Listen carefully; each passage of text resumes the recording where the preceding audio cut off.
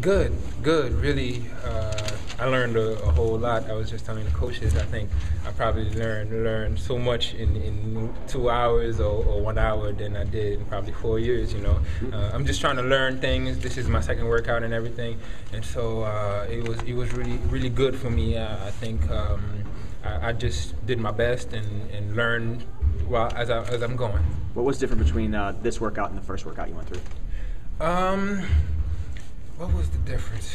We played in both, we did drills in both, but at the same time in here, the coaches stopped to teach me, when I did something wrong or the way I did it in college, if it wasn't right, they taught me how they did it in the league, and I think I learned a great deal just listening to them and repeating, and so compared to where I went to Miami yesterday, where they taught me after the workout, after the workout they sat with me and taught me drills to help me improve and everything, and so I think it's great for me, and I get to talk to the coaches and everything, so it's a great experience for me. Is shot blocking the skill you'd say you'd bring to the NBA in terms of the best part of your game?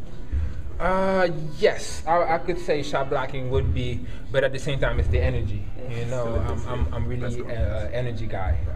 I love just getting everybody pumped up on the team, running around and things like that.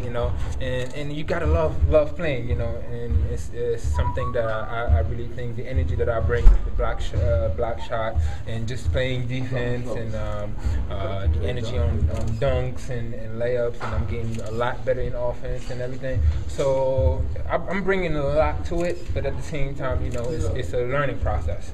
You get one thing, then you learn the next one. Is the shot blocking something you can show in these type of workouts, or is that only seen in 5-on-5 or? No. You actually had a lot of blocks today and everything. Yes, and you can show it during the workout. It actually shows. 5-on-5 situation. Yes, you get a lot of options, but when you 3-on-3, 2-on-2, and you still block a shot, it shows that you really have the timing and still know how to really do it well. What did you interview with Miami after the workout? No, I actually interviewed with them when I was in Portsmouth. Okay. Yes. What did they want to know? Just basic questions, who I am, what I do, what type of person I am, what I'm graduating with, and what are my goals in life and things like that. Just the basic things. Mm-hmm. Do you remember who you talked to? Oh, that would be a very, very hard question. Was there anything they asked that you went, what was that? Why did you ask me that? No, not really, no. I'm a communication major, so I talk a lot and I ask a lot of questions, so I'm used to it.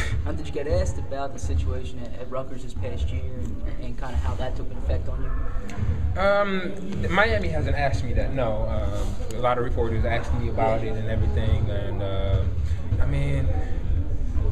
how can you deal with a situation like that? You just keep playing. For me, that's what I do. I just kept playing and trying to keep my team together. That was my goal. As a captain and lone senior on the team, whatever happened outside in the media and everything, it was what it is. You can't do anything about it. And all you could do is get out on the court and give it your best. And that's what I made sure all my teammates did when I was out there, and starting with me, with the energy. Like I said, I brought out all the energy and everybody followed with it. And that's what I like to be around, people that just feed off my energy and just keep going with it, Whatever happened at Rutgers, whatever the media was saying, whatever the administration and everybody, the coaches and everything, that's their problem. We were there to play basketball and make a name for Rutgers, and we did whatever, give the best what you can, whatever the result was, and that's what we did. Yeah. Did you coaches there say, hey, look, just don't worry about us, you just go play? Yeah, he told a couple of times, I had personal meetings with him myself, and that's exactly what I told him myself. You know what? Not to worry about anything, because we here to play. No matter what everybody says, no matter how people feel about him or anything, we're playing for Coach Hill until he stepped there, you know. And that's exactly what we did. We just stepped up and played.